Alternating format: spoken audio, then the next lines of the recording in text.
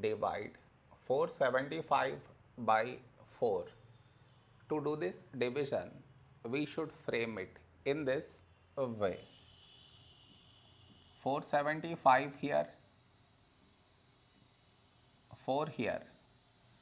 This is your step 1. Next, here we have 4, here 4.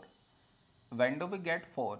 In 4 table, 4 ones 4.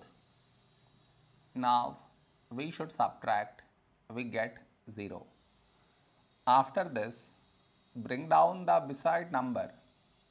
So 7 down, so 7. A number close to 7 in 4 table is 4 ones 4. Now we subtract, we get 3. After this, bring down the beside number. So 5 down, so 35.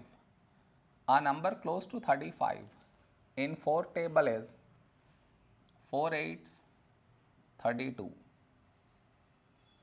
Now we subtract, we get 3. After this, no more numbers to bring it down. So we stop here.